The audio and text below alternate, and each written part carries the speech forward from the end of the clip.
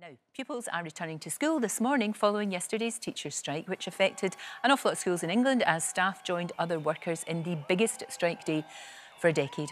Today, though, the Mail reports that the government are planning a new law to stop further strike mayhem, while others are blaming the chaos on a succession of 6 education secretaries in the last 4 years. Well, I'm joined now by the current person in charge, Gillian Keegan.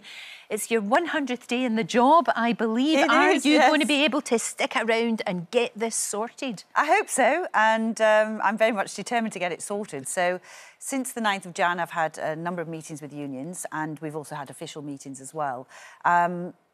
It was clear in the meeting I had on Monday that they said basically they couldn't do anything to stop strike action. They were determined to go ahead. There was a big sort of, lots of people on strike yesterday.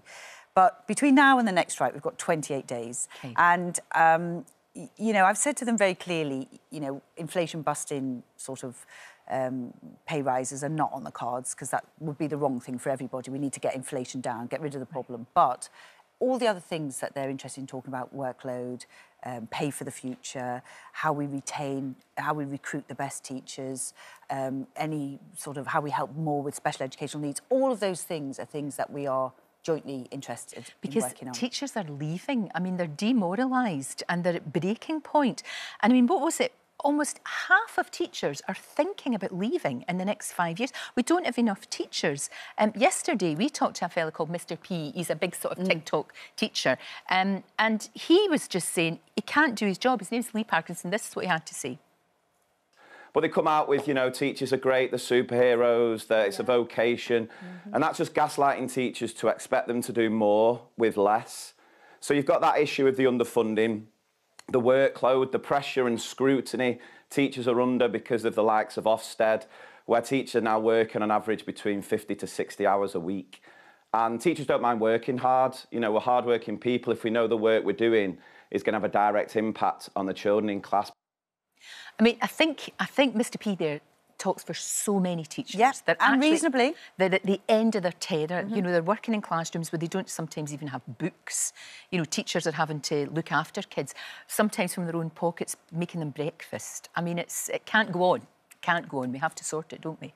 Well, so let's look at funding, because one of the things that I've noticed actually through this action is a lot of people haven't realised. The first day I was in the job, so it's the 100th day today, I had a letter from all the unions, and basically they were saying we need another £2 billion next year and the year after, both to fund the pay rises, which are 5% for experienced teachers and 8.9% for new teachers, and they'd only put 3% in their budget. So to fund the extra pay rise and also the inflationary pressures and all those other pressures you talk about, we need £2 billion.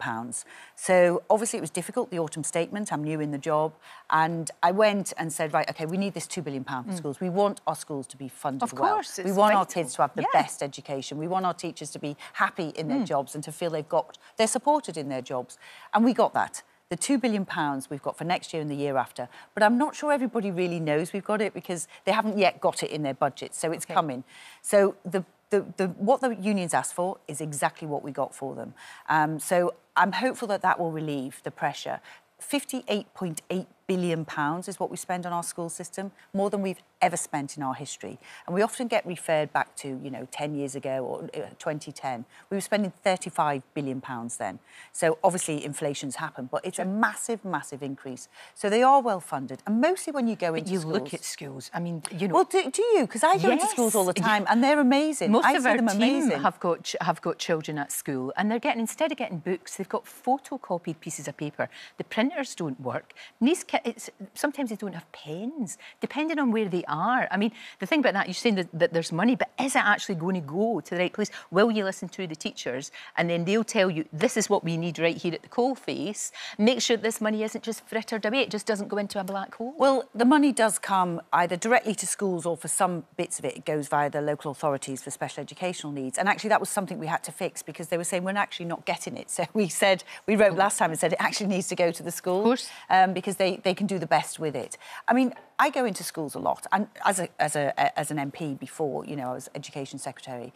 I actually think they're night and day compared to when we were at school. I look at them, I think they're amazing. Because when I was at school, they're amazing. Even though I was in a very poor part of Glasgow, our school was properly staffed. But it was well run. We had pencils and pens and books.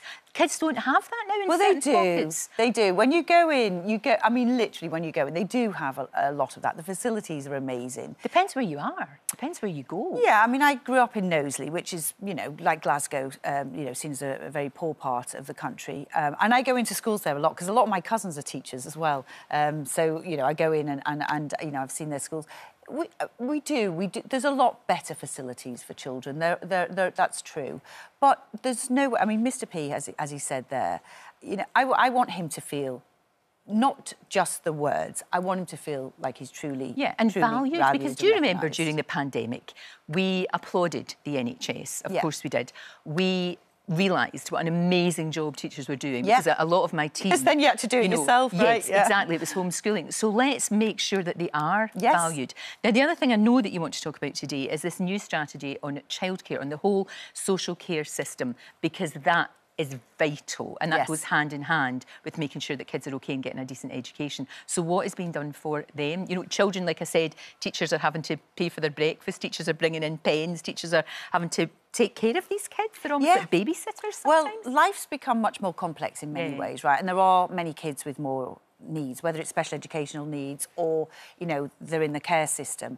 And after a number of reviews, there's been 3 major reviews, what we want to do is reform our children's social care system. So that's when, the first thing is when children, families are struggling at the beginning. You know, mum might be struggling with domestic abuse, with mental health, with addiction, with all kinds of things. Sure. So the very first part of it is to really focus on trying to help the mum. Not to judge the mum, not to intervene, to help. To see if we can keep those families together, to see whether we can help people at this big change in their life, this big moment in their life. So that's the very first thing.